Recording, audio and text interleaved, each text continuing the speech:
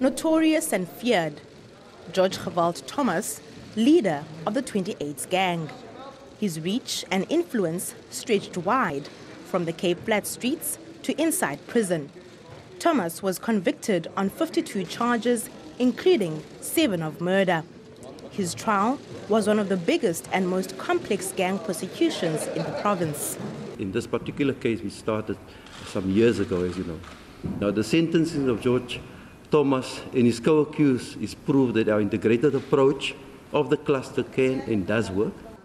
The court heard that Thomas made and received 33,000 phone calls while in solitary confinement, orchestrating the murder of people who were to testify against him.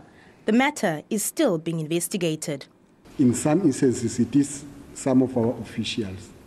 You must understand that particularly Thomas Geweld was quite a very feared man. He would not only, he would also threaten and scare some of our officials. Thomas was also handed lesser sentences, totaling 175 years. His 16 co-accused received jail terms ranging from 10 to 25 years. They conducted a reign of terror in Bishop Lavis, Valhalla Park and Delft.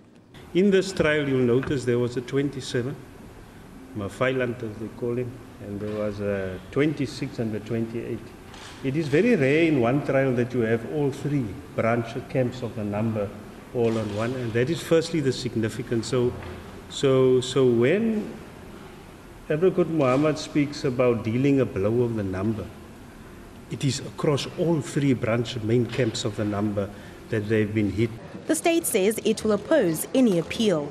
Nomaoto Solwandle, SABC News, Cape Town.